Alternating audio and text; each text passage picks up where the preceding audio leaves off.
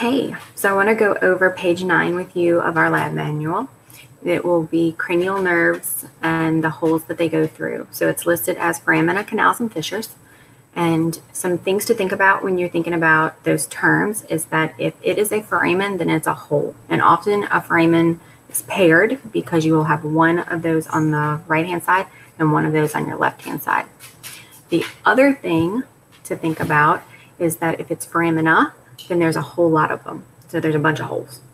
And if it is a fissure, then I like to think of it as like a funky shaped hole. It's not nice and round. Occasionally you'll have a foramen that isn't nice and round, but with fissures, they're a little more funky. The other thing is a canal. So when there is a canal forms a tunnel. It forms a tube, right? So you'll have like an optic canal in the eye. You'll have a hypoglossal canal close to your occipital condyles. You'll have a carotid canal. It's kind of midway through here. But those are some of the general terms to think about whenever you're trying to figure out that last word there, all right? So if it's a foramen, it's a hole. Foramina, multiples. If it is fissure, it's funky. And then if it's a canal, it forms a tunnel or a tube, all right? Now with some of the skulls, sometimes they get worn over time and those canals start to break apart, so they'll break into other holes. That happens like with the optic canal where it breaks into the superior orbital fissure. Another example is like the carotid canal. Sometimes they wear and it looks more like a ditch instead of it looking like an actual canal or a tube or a tunnel. So just some things to think about.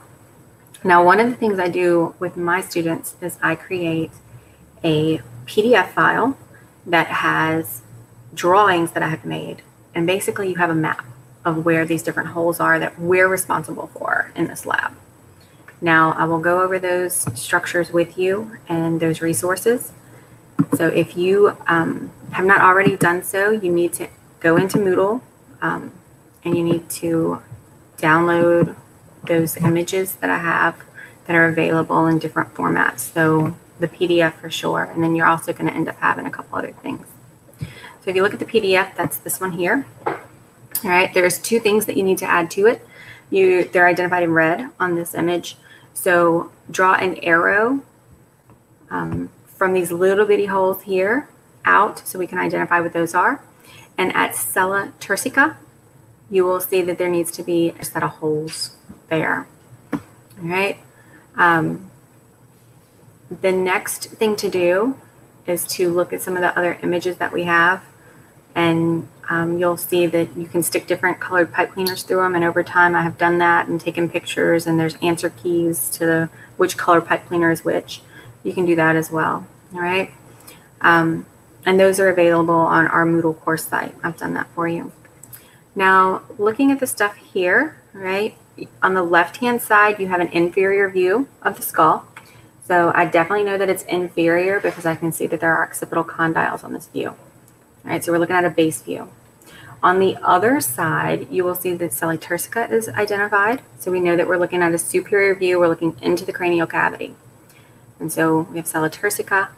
That's going to be right here where your pituitary gland would be located. And then the extra set of holes that I said draw on that picture would be these here. So you're going to draw those in. And then where you're drawing that line, it's going to connect to here. All right.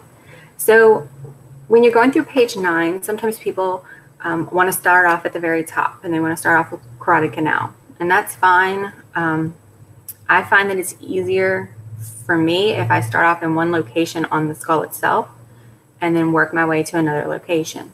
So some people like to start off at the forehead, at the frontal bone, and work their way down. Others will start off in the back and work their way forward. And that's kind of how I do it because it's easier to identify this landmark than me trying to identify another landmark that's smaller. So here you have magnum foramen. Magnum foramen is going to be the largest hole that you have. It allows for the brainstem to come through and connect to the spinal cord. All right, so that's what's going on here. It also allows for vertebral arteries to come through, but it's easy to identify. Now what you will see is that if you flip it this way, you have your occipital condyles here, and there's actually a hole that goes through them. So it's going to form a tunnel And it's going to go through that occipital condyle. All right. So you can see it there. Hopefully you can see it there and here. All right. And so when we're looking at this one, I'm actually looking at that hole there. All right. And one of the things to think about when you're dealing with these is that your cranial nerves, you start off at Roman numeral 1 here, right? And as you progress your way down, you end up at Roman numeral 12. And so that's one of the things that's going to help you out, right? So if it is a cranial nerve that goes through it and that hole is named after that cranial nerve, then we're going to be closer to the cranial nerves that are like vagus, accessory, hypoglossal. We're going to be closer to those down here. And up here, we're going to be closer to olfactory, optic, oculomotor, right? Because we're starting off at 1, 2, 3. And then down here, we're finishing up. When you get to your purple nervous model, you'll see cranial nerves are identified on it. And they're identified alphabetically, like by letters. So you'll have A would be olfactory, B. So that's how those are identified on that model. When you get to the brain model, they're around like number 100 on the brain model. Don't go freaking out. There's more than 100 things identified on the brain model. But on your answer key, you don't have to know all those things. All right. So when we get there, I'll help you through it. But what you have on the brain model, though, is that you'll see them coming down the brain at the base of it there. All right. This one forms a tunnel. If you're looking at page 9, what you'll see is that as far as the ones that can form a tunnel, that form a canal, you have the choice of optic, hypoglossal, and carotid. Now, thinking back to what I just said, we can rule out optic, right? Optic's going to go towards the eyes. It's definitely not one of the cranial nerves that are lower down on your list. You know it's not that one. So you're left with the other two choices. And out of those two, your best bet with this one is that it's going to end up being your hypoglossal canal. So on here, you're going to type in hypoglossal canal. All right, so then you can go to your next one. So it's a large hole. I find that hole is kind of kidney bean shape. So I have my purple one for hypoglossal. And then my next hole is right here. All right, so it's that hole. It's a bigger hole. This one is going to be the jugular. All right, so jugular foramen or foramen jugular. And that's going to allow, I'm just going to abbreviate so we can get through it a little bit quicker. Foramen jugular. That's going to allow for the jugular to go through.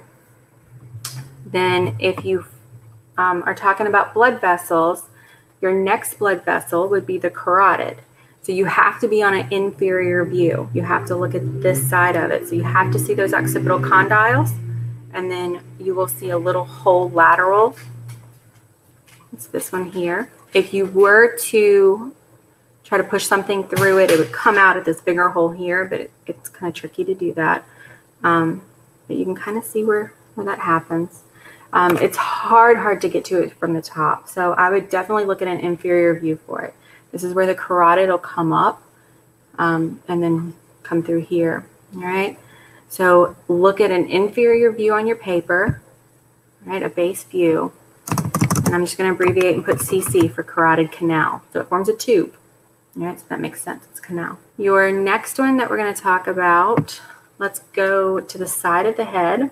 If you look at the side of the head, right there where you would use like Q-tips to clean your ears, that you're not supposed to do. It is external, all right? It's auditory. It's also known as acoustic. It can be a canal or you can call it a meatus. They're interchangeable terms. So auditory and acoustic are interchangeable. Canal and meatus are interchangeable. All right, so that's what you have on this one. If you have an external, chances are you have an internal. So when you flip it around, your internal one, you cannot put a pipe cleaner through it, right? There's some bones and other structures in the way, but it would be this one here. All right, so you have an internal, it's right there along that ridge. All right, so it's that one there. So with that one, you can identify down here. Here's how I remember this next set. All right, so if sella turcica is that little car seat that protects the pituitary gland, imagine that you are sella turcica. right? That you're the pituitary gland and that you're sitting in your little car seat. Lateral to you is a hole. So if you, right where you would like buckle your little seatbelt, there's a hole and it's lateral to you. Lateral, it's going to be lacerum. So lateral is lacerum. The next one over, all right, so work your way lateral. Lacerum's lateral to you. The next one over, right here, has an oval shaped. So if you look at them, it's oval shaped, all right? You see that oval shape? So that oval shaped one, it's listed on your list here. Because it's oval shaped, it's known as foramen ovale or ovale. All right, we identified this one as lacerum. With foramen lacerum, you're going to have to draw another line to him because we drew in those extra squares there and forgot to do that.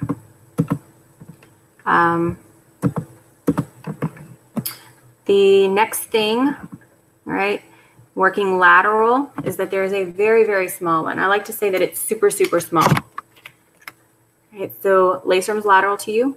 Ovale is the oval shaped one. And then you have this super, super small one. Super, super small. See how little that thing is? All right, so that super, super small one is spinosum. So super, super small starts with an S. It's easy to remember. All right, so you have that one. And if you're looking on your list on page 9, you're like, I don't see this one.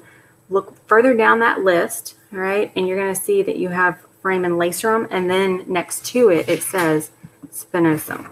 So let's just write it F. All right. And if you're like, what are you talking about, page 9? This is what I'm talking about on page 9. So remember, you have the name of the cranial nerve, of the hole, I'm sorry, and then you have what goes through it. So carotid canal has carotid arteries through it. Olfactory foramina, you have the olfactory nerve axons that are going to run through that. And then it identifies which Roman numeral it is. All right, so let's go back and look at this one more time. From here, we are going to head to, before we get to the eye sockets, let's just go ahead and do this one. Here, you have your olfactory foramina, right? Olfactory makes sense because olfactory is for smell. It's right above the nose. Right, and now we're looking at rotundum. So sella turcica. You'll notice below it, below the eye sockets, there is a hole that runs anterior. All right, so you go back to sella turcica, there's that hole there. Can you see it? All right, it's round, and because it's round, I like to think of it as being rotundum. So that's going to be over here.